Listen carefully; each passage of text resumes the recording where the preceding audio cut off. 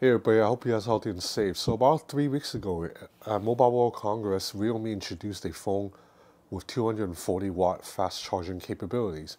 I actually tested the phone and did a real-time charging test right here if you want to check it out. But a couple of hours after Realme's announcement, Xiaomi announced that they have a 300 watt fast charging prototype. Now the catch is that's only a prototype, it's not ready for release yet, but Xiaomi is showing that it is working and it could be coming soon.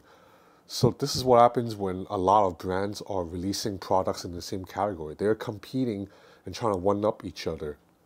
But before Xiaomi can one-up Realme, another Chinese brand named Infinix has already done it. So this is Infinix's new fast charging solution. As you can see from the box, it charges at 260 watt speeds via the cable and also wirelessly charge at 110 watt speeds. Now this charging solution will be released with an upcoming phone by Infinix, but right now for the sake of testing, Infinix has sent me a prototype device. Well, it's not a prototype, it's an existing phone modified to handle this fast charging technology. So what I'm going to do is I'm going to do a real-time charging test on camera, just like I did with the Realme device. Now Infinix, if you haven't heard of them before, they are a Chinese company and it's actually a sister brand of Techno. And Infinix, just like Techno, had previously sold its products almost exclusively just in Africa and other developing markets. Like it doesn't even sell in its own native country of China. So that's why most people haven't heard of Infinix. But just like Techno, Infinix is now trying to make a bigger global splash. And Techno did that recently with an awesome folding phone that costs like under 1,000 US dollars. I also made a video on that here if you want to check that out. And for Infinix, they're offering the world's fastest charging. So anyway, let's begin the charging test. So as you can see, the phone has no battery right now. I purposely drained the battery yesterday. So I'm pressing on the power button and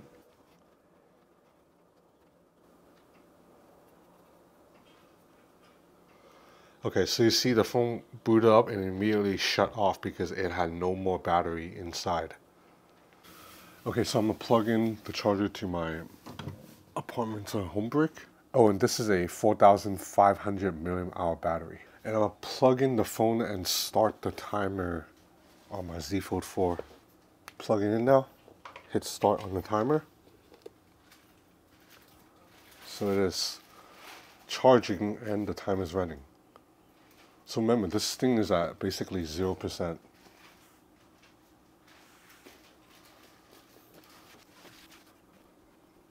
So I'm gonna check what the percentage is at about the 2 minute mark. But the thing with lithium ion batteries is that they actually charge the fastest in the middle portion. So that's usually in the 40% to 80-90% section. That's when it charges the fastest. At the beginning of the charge, the first 20-30%, and the final 10%, the charging tends to slow down. So that means we're not going to see the maximum speed right now in just 2 minutes because it'll just be the first, 20% of the charge. When it hits the middle cycle, I would say about 5 minutes in, that's when the battery would be charging at its maximum peak speed. Okay, so we just passed the 2 minute and 10 second mark. Let's see what the battery percentage is. It is at 39%. It went from 0 to 39% in 2 minutes and 10 seconds. So I'm gonna check again at the 3 minute mark. We're 9 seconds away.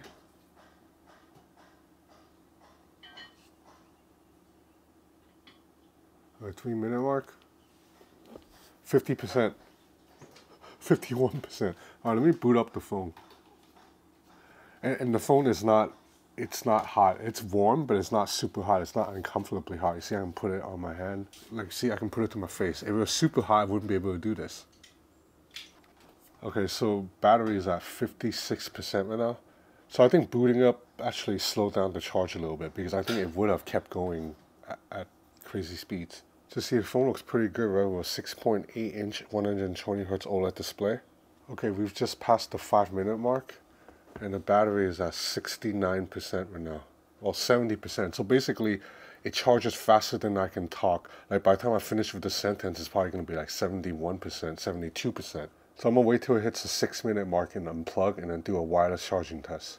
Okay, I'm going to stop, unplug. Battery is at 77%.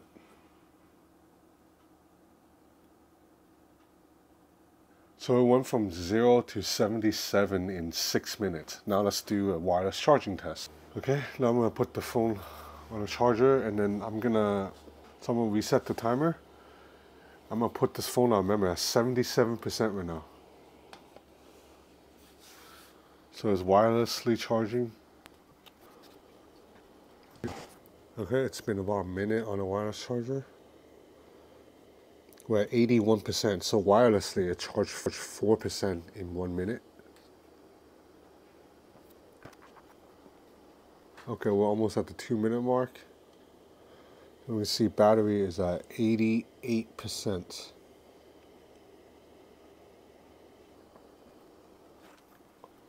Okay, so we just passed the 3-minute mark. I'm gonna take off the phone. And battery is at 92%. 92% battery. So just for reference again, this thing went from 0 to 77% in 6 minutes, and then 77% to 92% in 3 minutes on the wireless charger. So that's about it for this video, because this is a prototype device that Infinix built specifically to test this fast charging. This fast charging solution is actually going to be coming out later officially with a next device that Infinix is releasing. When that device comes out, I'll probably do a video on it. Let me know if you want me to review it or do another battery test or whatever you want me to do. In the meantime, I just want to say that that's what I mean by when brands compete, we win. Like, a lot of you guys may say this fast charging is unnecessary. Who needs charging that fast? And I agree that on a day-to-day basis, you don't need to charge this fast. But there are always emergency situations, right? Like when you need to go out for the day and you realize you forgot to charge your phone and it's at like 2% battery. So I do think it definitely comes in handy in emergencies. So that's about it for this video. I'm going to have a lot more content coming up. So please stay tuned and subscribe to my channel if you haven't already. It will help me a lot. That's it for now. Thanks for watching.